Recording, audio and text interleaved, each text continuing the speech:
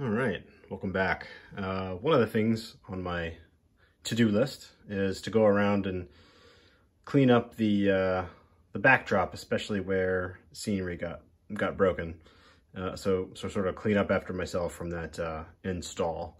So I've got a seam there that's pretty obvious. You didn't need my giant hand in the way to see that one. What I want to do is come in with a toothpick and some of the adhesive and work it back behind what's there, kind of both ways, and sort of smooth that out. And as I work my way around, remember I was having to cut the bottom of it to get it to fit right. And so there's a few places, maybe kind of hard to see unless I zoom in. I've actually started sticking some scenery back in here, but if I take this piece out, you can see I cut it a little high. And I had to get it in there. So I'm gonna kind of, this is some scenery that I made, just bushes and stuff like that. I'm gonna use scrap pieces and whatever to kind of hide the bottom of that as you go. I don't know if you can kind of see it under there. There's a little gap. This camera works not very good there. Now you can sort of see the bottom of the photo backdrop. So I just want to cover that up with foliage and scenery and stuff, and then come in and replant trees.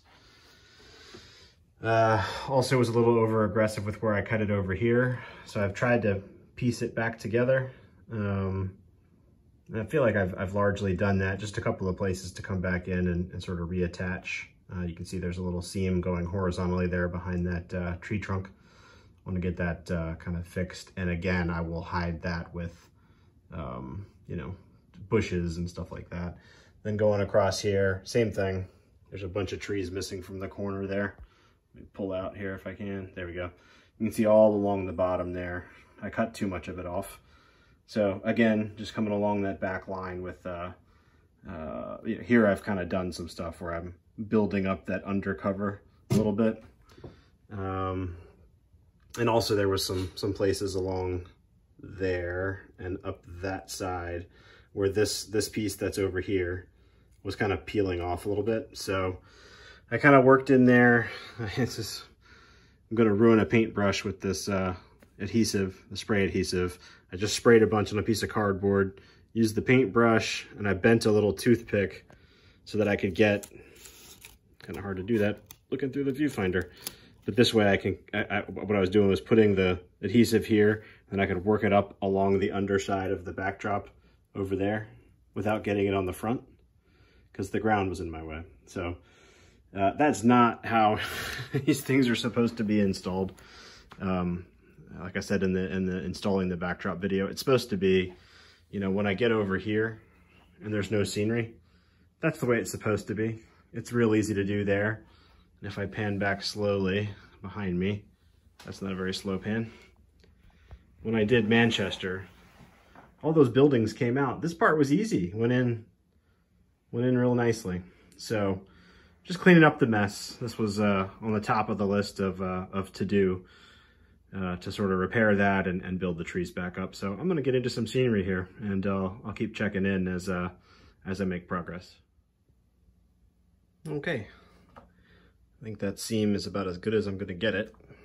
And I started right here on the edge of that brick building and started working my way right to left, using some different scenery products, some purchased, some homemade, just gluing them in there under the trees, kind of hiding that bottom of the backdrop.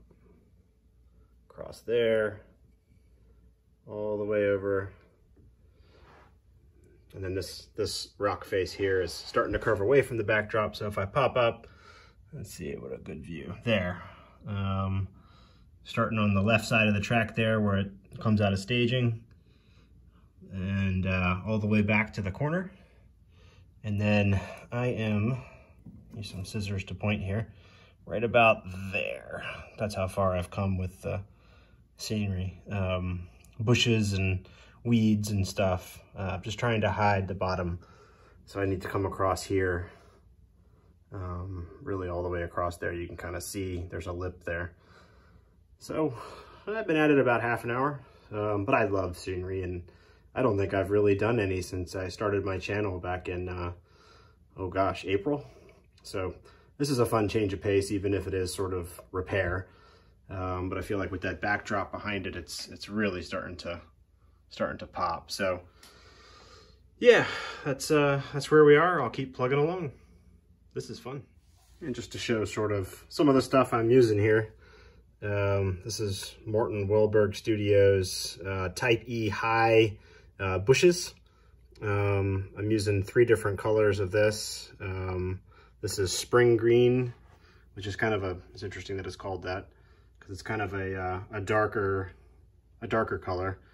And then this is moss green, which to me is more brown, especially if I put it next to the green. Kind of looks like fall foliage, and I'm trying to model late summer, so I mix in a bunch of that. And then this is light green, which is really, really bright, and I use it sparingly. See if I can find a few spots of it. Yeah, there's some back there. You can see that bright green right in the center of the frame. Some smaller bits of it right there, but mostly I use the other 2. You can see some of that, oh, sorry for the shaky camera, right there, some of the browner colored one, the moss green, which I like a lot. I also use that so for some of this, you know, sort of dry looking stuff that's in here. It's a lot of that same thing. You can see some right there. And all across there. That's not new. I've been using that. I also mix in some Mini Nature, the Tufts. So I've got Autumn, which is kind of a brown that's similar to that moss green. I use, let's see, that's the spring one. This is all long buffalo grass tufts, but that's the spring one. It's kind of a lighter green. And then this is a nice dark green with some, you know, some of the longer ones are sort of that brownish color. So if you look at it from the side, that's really what, you know, grass starts to look like late in the summer. Those long strands of it are sort of that tannish brown color with the green underneath. And let's see, which one is this? That's summer. So I like this one a lot. I use it a lot. Otherwise, this is, from here over, is sort of homemade stuff. This stringy looking stuff is coconut coir from like a hanging basket, and you can kind of take it and tease it apart. And then I spray the same sort of spray adhesive that you use for the backdrop. You spray that stuff on the teased apart coconut coir, and then just sprinkle in different textures and colors of ground foam. So you get this kind of nice, rugged, you know, brambly, weedy sort of mess. And then those are just super trees I haven't made yet. These are all the broken ones, but as branches break off, I typically take those and use them as the shorter little small pieces. So if I show here, there's some of that right there. And as I pan across, now that I've said what everything is, you'll see there's a lot of that stuff mixed in, and I just kind of mix it all together. I have fun with it. I really enjoy this part of the hobby, and I'm getting a kick out of spending a little time doing this. Haven't done this in a while. All right, well, it's about an hour and 15 minutes of making scenery and having fun. And I think I've got everything cleaned up and hidden. And I'm happy with that repair job. So I'm gonna call that done. You know what else I haven't done in a while? Yeah, run some trains.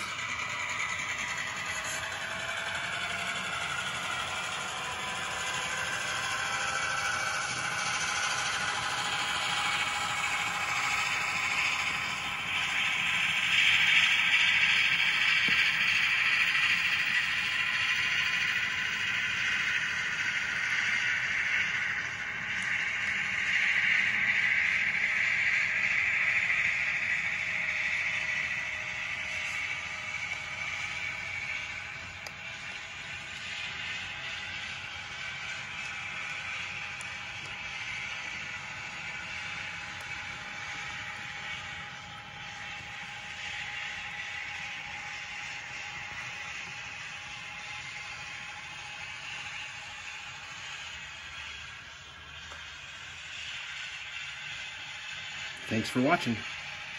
Hope everyone's well and safe.